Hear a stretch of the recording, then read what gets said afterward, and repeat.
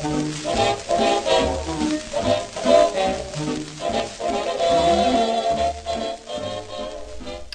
and welcome to A Nightbird. This is episode 3. I'm Claire.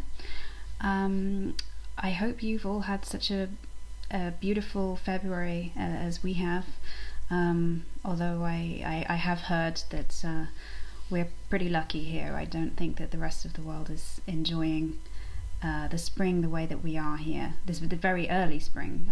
February is absolutely unheard of to have such beautiful flowers and birds singing that we've enjoyed in this past month. We've been out a lot on walks. It's been really unusual but really wonderful. It's been a lovely month, and I'm very happy that this month will be so nice because my mom is coming to visit for a couple of weeks. It's also my birthday on the 11th, and I'd like to dedicate this episode to my grandmother because it's also her birthday on the 11th as well.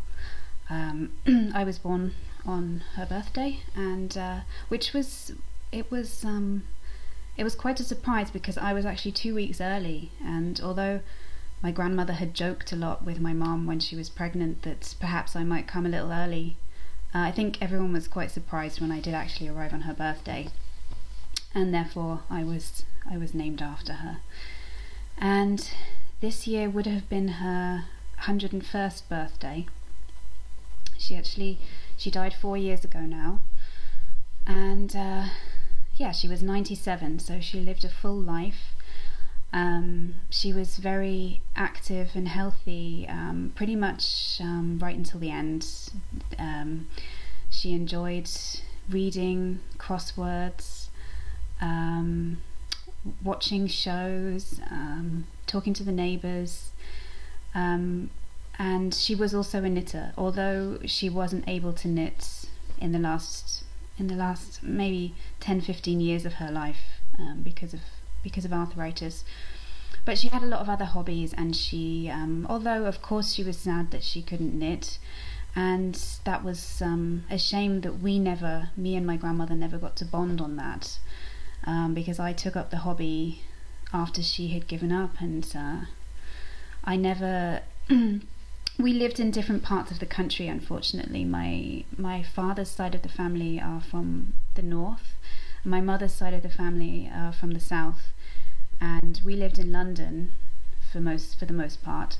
That's where I was born, and it's unfortunately that meant that we didn't have a lot of time with the grandparents that some other people are lucky enough to have. But she did make an impression on me with the knitting, definitely, and there was one occasion where she did try to teach me when we visited, but I think you need this constant guidance when you're learning, and I did give up pretty easily after I left her place that day, and I didn't take it up again until later. One thing I do remember as well is that she's very good at baking. She made an absolutely wonderful Victoria sponge cake, and that's a real skill. I think I've tried to make a perfect Victoria sponge cake the way she did, and it's not about the ingredients. I mean, you can find recipes for it, and they tell you how exactly how much of each thing you should put in there. But it's more of a touch. I think with something like a Victoria sponge, you have to really have the touch, and you have to do everything right, and it has to be at the right temperatures. Like the butter has to be at room temperature, and I've tried, and I'm going to continue. I'm sure it took my grandma a lot of practice as well, but I remember one afternoon when she baked a Victoria sponge, and I asked for a third slice. I enjoyed it so much. And I think she told me after the second slice that maybe that was enough for a young lady of my size, and maybe she was right. I probably would have been ill, but it was so delicious. So I plan to post a couple of her recipes this month, and I think I might have a go at making that Victoria sponge again for my birthday, or for our birthday. And maybe this time I can get it just right, but I'll let you know how I get on with that. Yes, I have a couple of things from my grandmother. Not that many. I'm trying to research what happened to her knitting and things like that. And I found, like when I was at home at Christmas, I found a sweater that she knitted for my mother. I'd like to locate some of the things that she knitted and maybe show you on some episodes. Maybe next time I'm in England, I can try and find out from my aunties and things like that, if they have anything that she knit. But I do have this little brooch that she once gave me, which I'm wearing today to hold up my shawl, which I finished. Yes, which brings me on to what I have on my needles.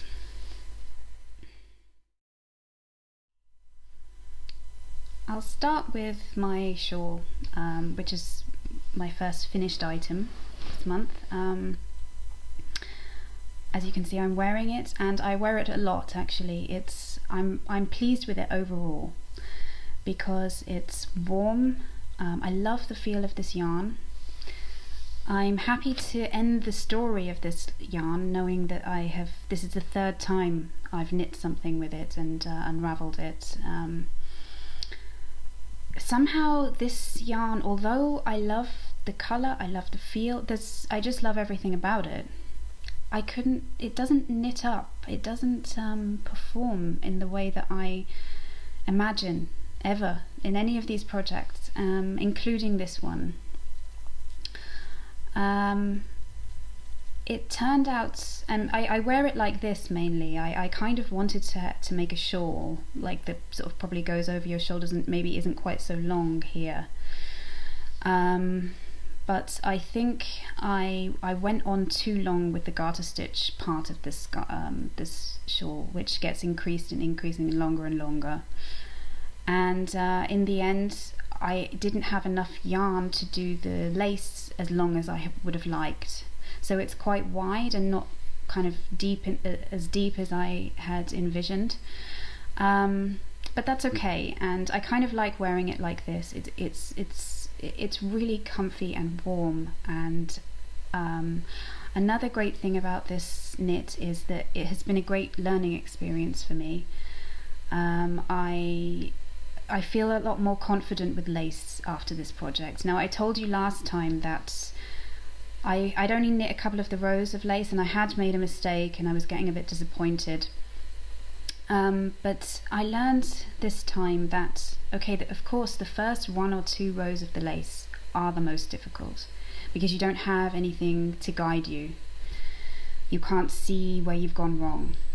But once you train your eye to know what you're looking for with lace and know how it should look, you can see if you're off, and you can see pretty quick. And it flowed. I was able to watch TV. I was able to even really talk to people while I was doing this lace pattern, and it's made me realize that maybe I get trapped in my own mind a little bit with lace patterns, and I think it's very important to learn it and to know what you're doing and get into the rhythm of it. And this is the first time that that's happened for me, so that was pretty exciting. I blocked it. I'm not that happy with the way that it blocked. It's because of the silk and the cashmere in this yarn. I think it's not as kind of easy to mold perhaps as some other yarns might be. And these points that the cobweb pattern has, the beautiful cobweb that I used, I was able to stretch it out to those points with pins as it was drying, but they didn't really stay. But I'm happy with it like this, with this, it's sort of curly at the ends, and yeah, although it may not be perfect exactly, I'm very pleased with it. So that's my first finished item. The second thing that I have finally finished is my family socks, which I'm wearing all the time. I am so pleased with this project because Luca, Hendrik and I, we all wear these socks very often. We wear them in the house mainly, with our slippers, They're very warm, they're very comfy. I I like the idea of family socks. I don't think it's too corny. I think it's really nice, and I think Luca enjoys. He gets it that we're all wearing kind of similar socks, and he enjoys that. So yeah, these are the ones that you hadn't seen. Those are mine with the cable going at the back. Just to show you them all again. Hendrix with the cable going down the side, a different type of cable. And the little Luca socks, also with a little cable going down the side. I'm really pleased with those, and perhaps next winter I'll do the same again on this little pair of family socks. But it's something I want to have on the go, a pair of socks. I really enjoy knitting socks, and they're nice sort of to-go-to projects, I think.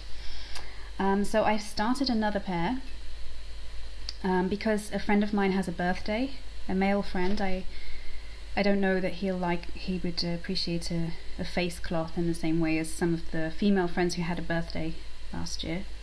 Not that men don't use face cloths, but not only that, I knit quite a few face cloths last month, and I wanted to do something else this time. So I've just done the cuff, and I'm just knitting plain socks because I'm going to try this Fish Lips Kiss heel this time. I had a look at the pattern and I was a little put off because it just seems like it looks like a really long and complicated set of instructions. But that shouldn't put me off, because I know that often things seem that way and it's not. But you know, you have to get out cardboard and draw around your foot, and that might be a problem as well, because this is for a gift. But we'll see when I get to the heel. I definitely am very interested to try that heel, and I was very happy when someone very kindly gifted me that pattern. So I'll let you know how I get on with that. Oh, another finished item that I forgot to tell you about. I started and finished this month. This was also a big kind of milestone or breakthrough in my knitting this month, because I was very angry and frustrated with felting. After 2 felting disasters, I felt perhaps that felting was just not for me, and I was probably thinking, I don't care if I never felt anything again. But Luca already has a pair of slippers, and I'd knitted him these felted slippers, which didn't really turn out exactly the way I'd planned, because I used the wrong weight of yarn. I was a beginner at felting, I just didn't really know what I was doing.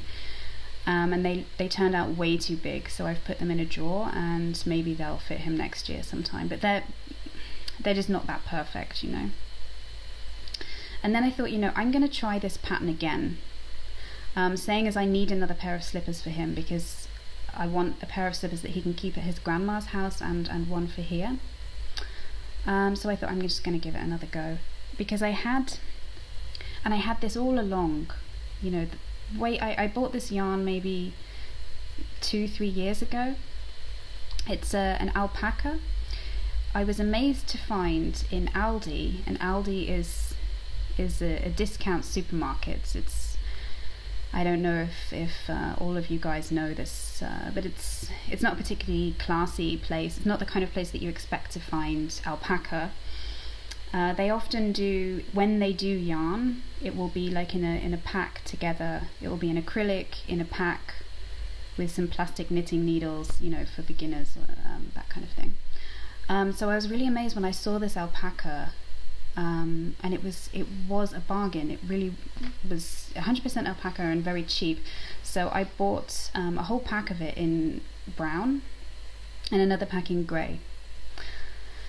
But when I got it home, I unpacked it, and it's very scratchy. It's very scratchy and has a lot of kind of raw fibres in it. And I never really found a great project for it. I made a hat for Hendrik out of it once, and he said that it itched him, and yeah. And then I thought, isn't this the perfect yarn for making felted slippers? Which it totally is. So here is the little pair. They turned out absolutely perfect. They fit him perfectly. The only thing is I had to make the buttons a little tighter because I think I blocked it maybe a bit too wide here, but that's fine because that means I can adjust it, you know, that when his foot grows a bit I can move the buttons a little bit more forward. And actually the sort of scratchiness and rawness of the alpaca really suits this project. So I am super pleased with these. It's one of the my favourite things that I've made, and I would definitely use this pattern again. It's from Pick and Knit. She makes mainly felted slippers and shoes, and she's obviously loves felting, and there are some other really nice things for children and also for adults on her website, and yeah, I'm going to keep this definitely as a to-go-to project for slippers for Luca, and maybe even gifted to some friends. They're also very easy and quick to make as well, as long as you don't make the mistake of using these, what they call, I tell you the mistake that I made is that I thought that you had to buy wool that was for felting. There are, in Germany, you know, I don't know if it's the same everywhere else, but there are yarns that are actually, it says this is felting wool. But you don't have to do that. I mean, any wool will felt. I know that's obvious to most people, but I don't know. As a first-time felter, I just felt like I should get something that actually says this is for felting, and so I ignored that it was the wrong weight. I didn't even really realize it. But I actually find that alpaca felts very well, so I would recommend if anyone tries such a pattern, alpaca is perfect. Yeah, those are the things. Oh, and there was this, which I showed you last time, and I haven't made much progress on this scarf to go with the mittens that I knit for Luca. And the reason I haven't continued much with this project is just because he hasn't needed a scarf. It's been beautiful sunny spring weather, so I just kind of put it on hold, but I should finish it. It's it will do for next winter, and yeah, and it's a lovely yarn, and it's nice to have two things that match together. So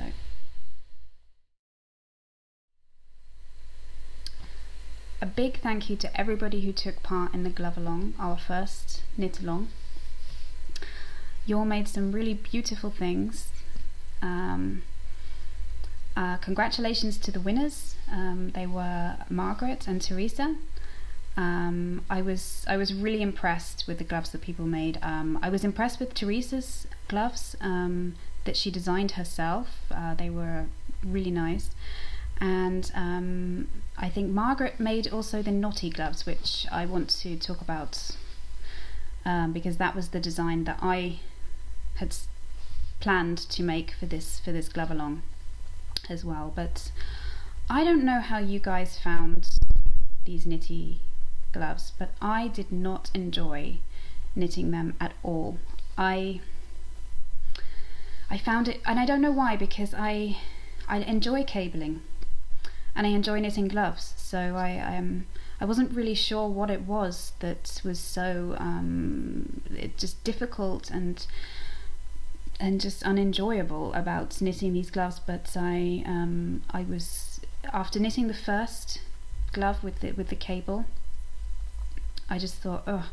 And not only that, I then looked at the cable that I'd done, and it just did not look nice, you know. And I carried on knitting a few rounds, getting to the fingers, and then I thought, I need to think about this, because if I don't like the way it looks, it's not going to look nice on the other glove either, and I'm not going to like these gloves. So I had a little think about it and decided that I needed to rip them back, because it just, maybe it was because I was using alpaca and it was kind of, you it's more hairy. It's so the cable kind of looked a bit messy, really. So anyway, I ripped them back to the cuff and thought about it. And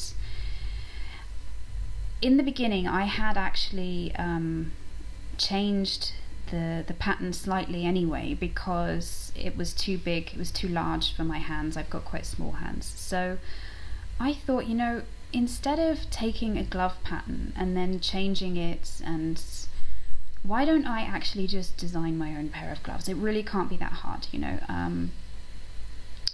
and so I just decided to think of a design, and this was where I started to get excited, because this was really inspiring. I thought of a design, and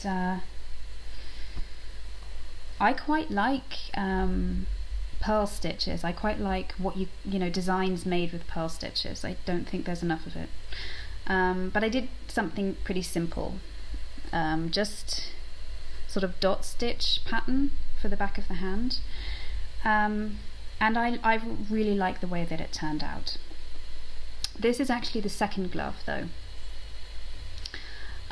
because I think when you're designing your own things, it's probably always so that you hit kind of problems, or you see things that you didn't see, So the first glove was not very good, and I got to this point with the first, so I haven't finished. I got to this point, and I don't even know why I went as far as to make these fingers. I knew at this point that things weren't good. And it was the thumb gusset, really. Anyway, I changed my mind about the thumb gusset, and instead of ripping this back straight away, I thought I'll just keep this here as an example while I'm knitting the second one. And that really helped me to get the second one right. And now I can go back and rip this one back and make it like the second one. So in the end, it was just a really rewarding and exciting experience, and all I have to do now is rip this back, which is a bit of a shame, but sometimes that's the way things go. And unfortunately, I'm gonna have to rip it back right to the ribbing, because the thumb gusset starts here, and I'm much happier with the way that I did it on this glove. So I'll get those finished this month. And on to our next craft along. I think I'll say craft along, because I would really like to do some kind of craft along each month. Now it might just be a knitting thing, or it could be, we can do whatever. Like we'll see what comes up. But I find it really fun to kind of join in with people. I don't have a knitting circle, and I just love the idea that we're all knitting something together. It doesn't matter how many of you join in. It's so cool as well that we're all in different places, in different parts of the world. Anyway, for me that's just really exciting. And this month I kind of, so it came to the end of the glove along, and then I thought I'd like to do another one. I'd like to do this every month. But obviously I didn't talk about that last time, and these ideas are kind of just evolving as I go along. So I'm thinking it's better if I can warn you or tell you about what kind of knit-alongs are going to take place, what kind of craft-alongs are going to take place, so that you can plan it. And that's maybe one of the problems with only doing a monthly podcast. So I've decided that I'll announce the next knit-along as well each month, so that then you can just get an idea as to what it might be, and you can think about it, and I'll then keep it updated in the threads in Ravelry and on Facebook and so on, and then you can decide if you want to join in. So anyway, that obviously didn't happen this month. I did make a thread maybe in the last week of March about what kind of knit-along you might like to do next. I spoke to a few of you, and you there are a couple of people who really wanted to join in with this, and it was kind of inspired by my gloves, because I'd ended up designing those gloves. I thought I would really like to do a knit along about design. I think anyone can do it. I think anyone can design, as long as they've been knitting, if you're a complete beginner, perhaps, you need to learn the basics first. But I think that designing is part of learning. And so it doesn't matter if you're not that experienced. I mean, I certainly am not, a knitter of great experience, but I definitely feel that I can design, and you just have to know what your limits are. And I don't expect anybody to do anything complicated. I think everyone should just do something on their level, or not even that, just depending on how much time you have. Like I said before, I'm not the kind of person who enjoys patterns that much, and I think that designing myself as well helps me to understand other people's patterns. So I have a yarn which actually is the kind of yarn that you would find it very difficult to match to a particular pattern. So it's perfect. It's the perfect yarn to design your own pattern for. I absolutely adore this yarn. It's so I hope you can see the shades of red here.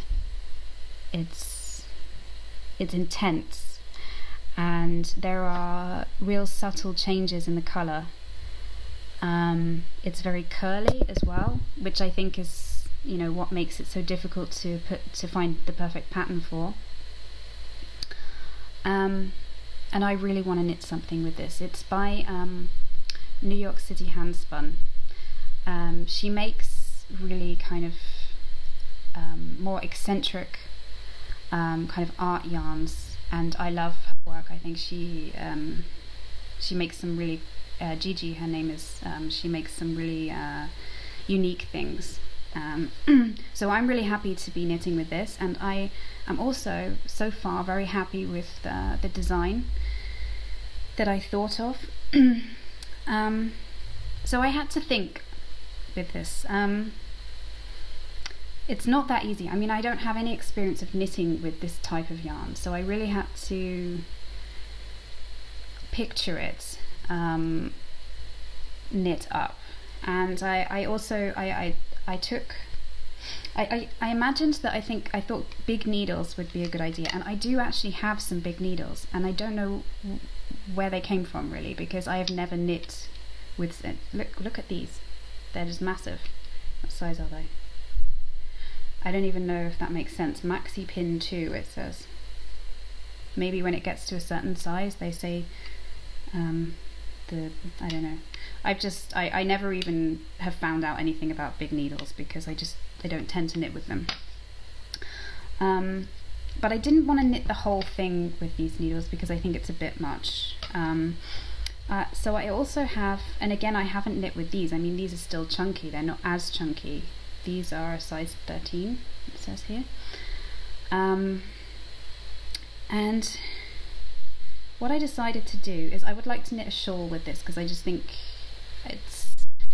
I know it's crazy because I have red hair and that I'm knitting something so red, but I actually like that sometimes, like when there's a lot of, it's a slight clash, but it can work.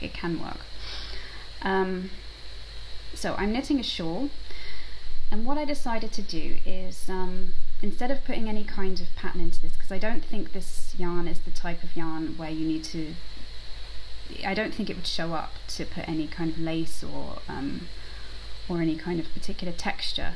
So I'm alternating between these two needles. So I'm doing 8 rows of these needles and then 4 rows of the massive needles, and just knitting front and back on each side. And that's it, that's all I'm doing. It doesn't take a genius to design this pattern, but I'm very proud that I thought of the idea, and that's the point of this knit along. So I hope that some of you want to join in.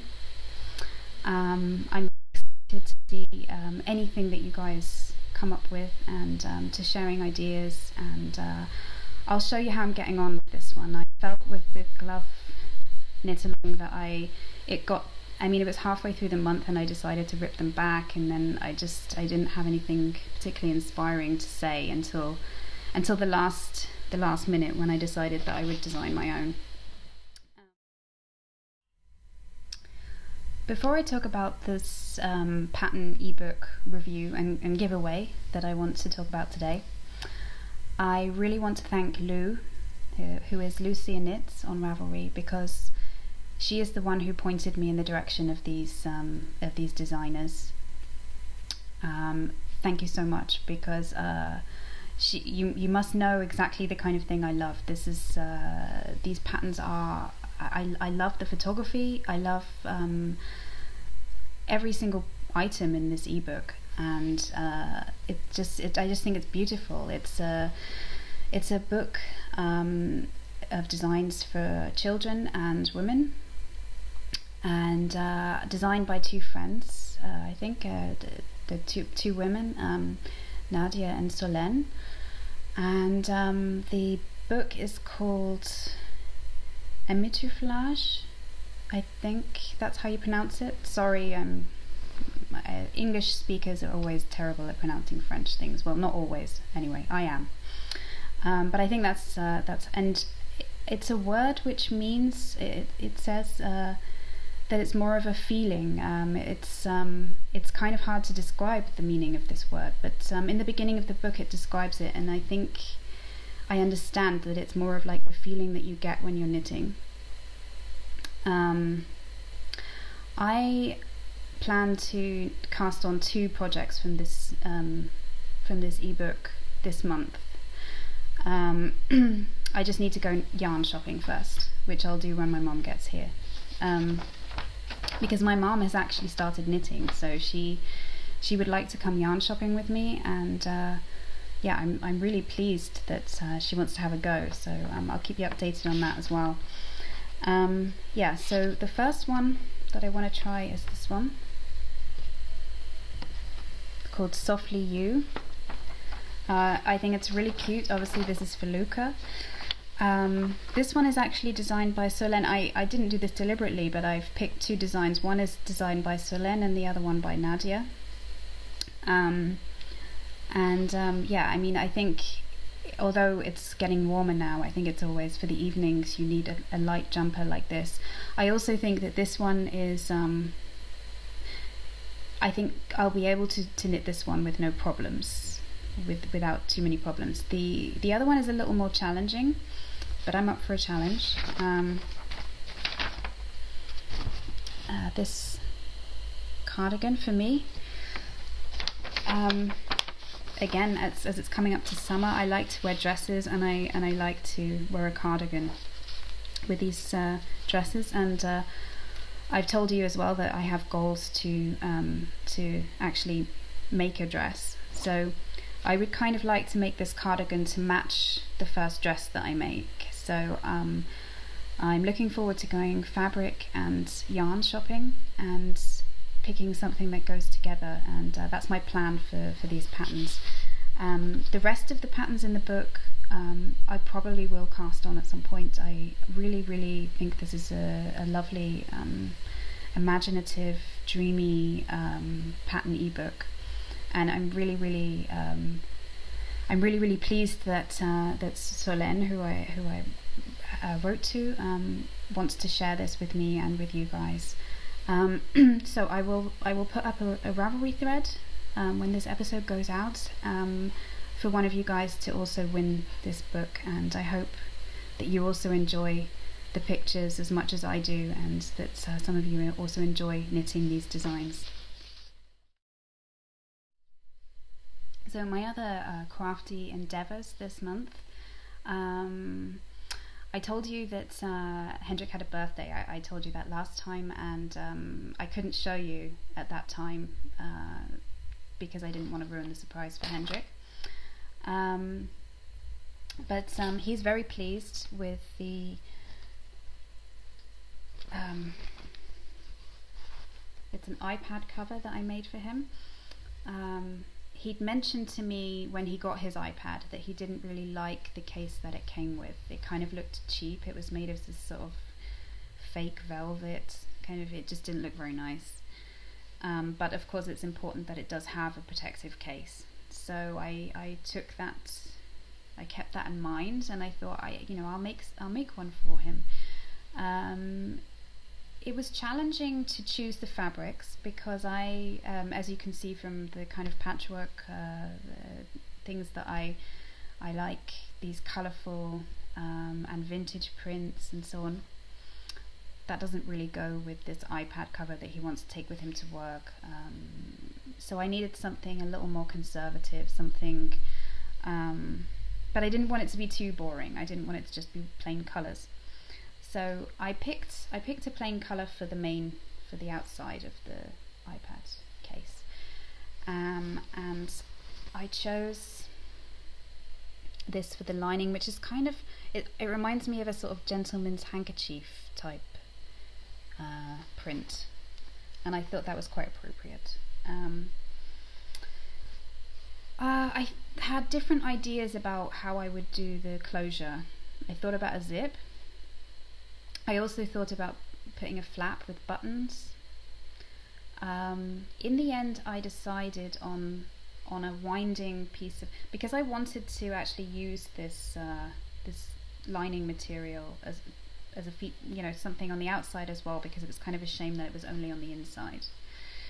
And I wanted to make a matching pencil case, so I wanted them to sort of go together.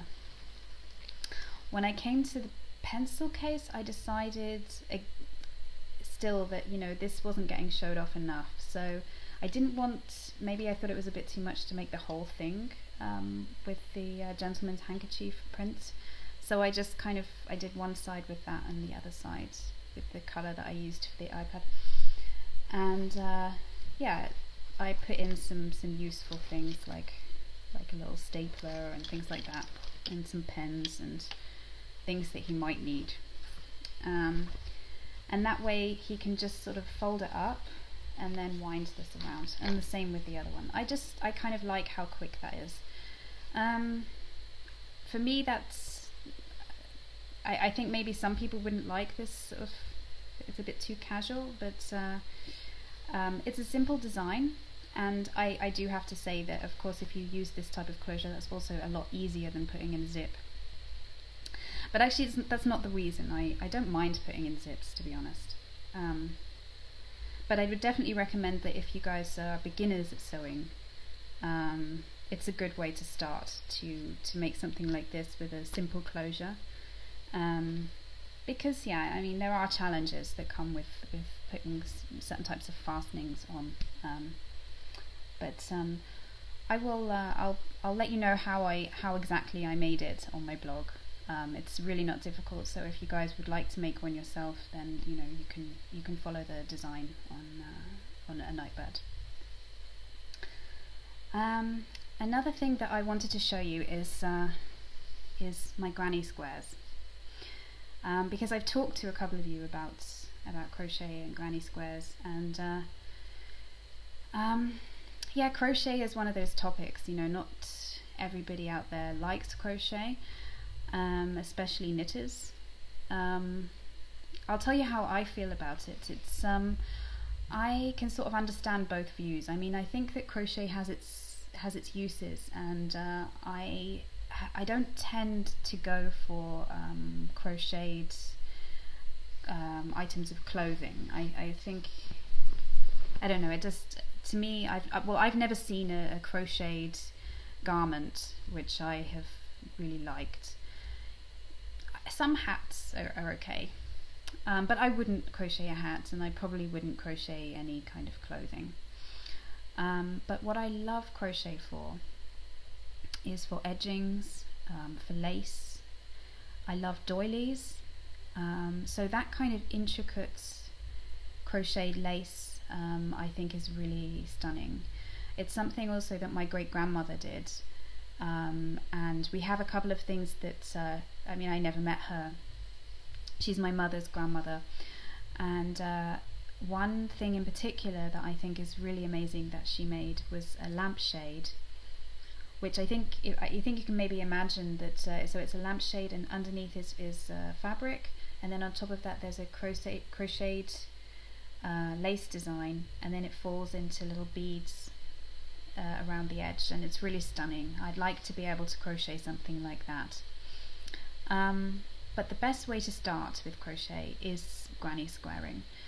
I guess not everyone likes granny squares. I do. I love them. I think that a granny square blanket is classic.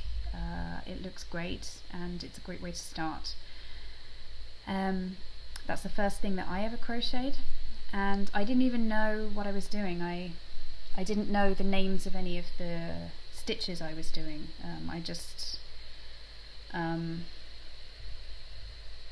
So I just knew how many times you wrapped it round. I watched a YouTube video and I just copied what they did on there, and I didn't know that I was doing a double crochet or a...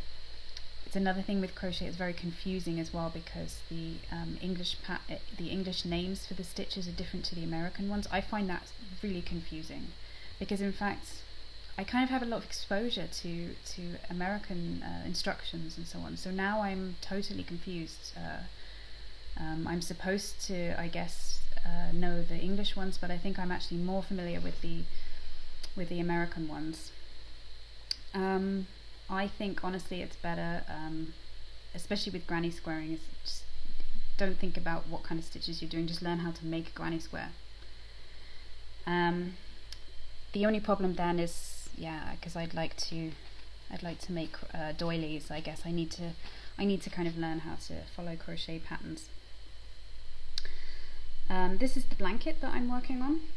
So some of it has been put together, but I've got a lot of squares that I need to put in as well. And that's kind of been put on hold for a while, I have to say. But something that I am currently working on, which is nearly finished, is I'm making some cushion covers. I don't know if you can see the colours. It's sort of purple and blue and green, and I just need to, I'm going to put a little edging on it and put the back in cotton. And so yeah, any of you who would like to learn to do a granny square, I don't think you need even to know anyone who can show you. I think, okay, it always helps, but if you don't, then just look on YouTube. There are plenty of tutorials and you'll get it in no time. It's pretty easy. Yeah, I would love to see how you get on with it. And I would also love to hear from anybody who's very good at crochet and can make doilies and so on. That's something that I would love to do, and I'm a bit scared, but I will definitely try it at some point this year. So I want to tell you about the things that I'm enjoying this month, entertainment wise. I actually haven't read a great deal this month. We've been outdoors a lot, and I haven't found those quiet moments to read. But I have been staying up late knitting, and to accompany my knitting I've been watching some TV series.